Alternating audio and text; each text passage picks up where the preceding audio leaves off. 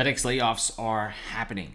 Cost cuts are targeting up some big European jobs. So people think FedEx layoffs mostly impact the US job market, but it's becoming an international matter because 2,000 European jobs are now slashed. And the company aims to slash offices, commercial roles, and consolidate different activities in the region. And not only that, we're also seeing some pretty big cuts here in the US, because this is just the European layoffs that are beginning. But the North America layoffs are even bigger as multiple facilities and warehouses are closing. Look at this, guys. FedEx plans 4 facility closures, layoffs in North and South Carolina. And after all of these shipping centers are shut down, it will be impacting over 300 jobs. Now, this is just the beginning because FedEx posted some pretty lousy earnings. If you guys pay attention to the stock market for FedEx, they posted some of the worst earnings in years. Stock price that day dropped 15%, and this is the most recent earnings call. And they are deciding to shrink down their office footprint because shareholders aren't happy they're losing this much money. And of course, FedEx is like, you know what, the best way to save money with this decreased demand in consumer spending is to close facilities and fire off employees. So you already have hundreds of employees being fired so far in the past few months, and then thousands are being fired in Europe. If you look at this is just another little town, another facility that is currently being shut down. 69 workers will be laid off. And the thing about FedEx is, when you look at these numbers, you're like, oh, it's not bad. 69 workers, 200 workers, maybe 300 workers over there, but it really does add up. When you start adding up the dozens of facilities and warehouses being laid off and hundreds of workers from every state and little city, it adds up to thousands of employees. And this number is only going to get worse as time goes on because consumer demand right now is super low.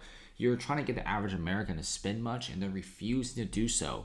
Why? Because a bunch of jobs are being laid off. Like Verizon is trying to lay off thousands of their own employees because of artificial intelligence. T-Mobile last year laid off 5,000 employees. Of course, Americans are not spending as much money as before because they know there's a high chance that they are getting laid off. Even in Myrtle Beach FedEx location, we're seeing employees being laid off. And we got like 134 layoffs so far in Lexington. You're seeing a bunch of layoffs over there in different counties. And like I said, these numbers are small, but they eventually start adding up. FedEx is also closing facilities and warehouses as they transition to more of a robotic type of facilities that implement more robots and AI. And they also have the FedEx earnings. It is extremely lousy, and the people who bet that FedEx stock was going to go down made an absolutely amount of money. Right now, FedEx is not in a position to expand. The Feds have decided to cut interest rates, and they finally cut it by 50 basis points. But the scary thing is the Feds have also decided to cut interest rates a lot slower than expected, meaning we're going to be in this very high interest rate environment for a very long time.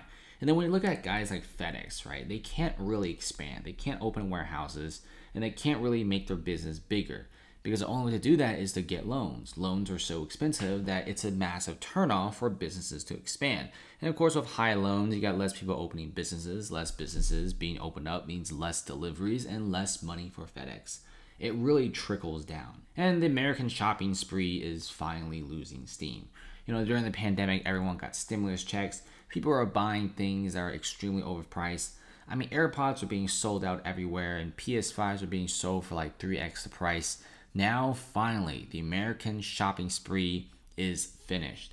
We're seeing less Americans than ever before shopping. Sure, we still have a very, very high consumer demand for certain goods, but in general, the amount of people buying houses is a lot lower. People getting out car loans is a lot lower.